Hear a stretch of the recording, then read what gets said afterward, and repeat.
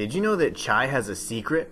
All throughout his journey on the Vandelay Technologies campus, Chai took on the role of an aspiring rock star. He even fashioned his magnetic wand as a makeshift guitar and took down hordes of corporate bots to the beat playing in his heart, quite literally. Careful observers will notice that in the opening scenes, Chai volunteered for Project Armstrong, which was a program designed to provide individuals with missing or disabled limbs cybernetic replacements.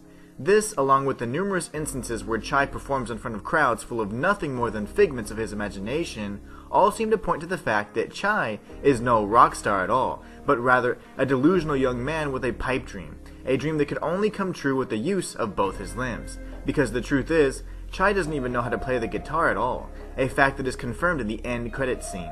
Chai may not be the most talented rock star, but he is most definitely a skilled performer that had us all fooled.